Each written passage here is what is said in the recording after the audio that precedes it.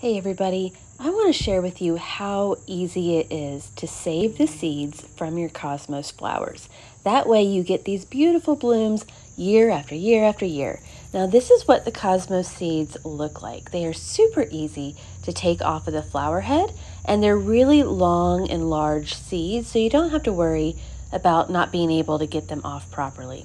So this is a dried flower head. This is what you're looking for. Now, something like this is not dried out enough, so you would not want to be gathering from flower heads that look like this. You need to let them dry out just a little bit more. This is one that has all of the seeds off already, so don't worry about that. Now, all you have to do is simply just put your hand, and they literally come off so easily. Once you touch them, the seeds will be coming off very easily. This one in particular was not quite ready. I had to kind of pull on it, which meant that it could have dried out probably like another day or so.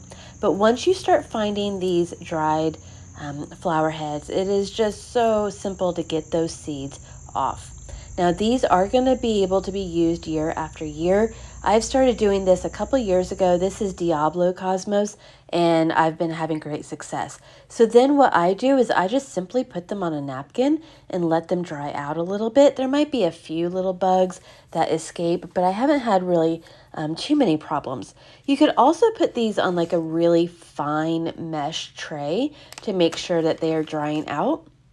And then once they are dry, I put them in a brown paper bag, and that's how I store them over the winter until I simply just scatter them on the ground the next year, and they are coming back and they are absolutely beautiful. So that is how simple it is to save your cosmos seeds. I highly suggest that you try it this year.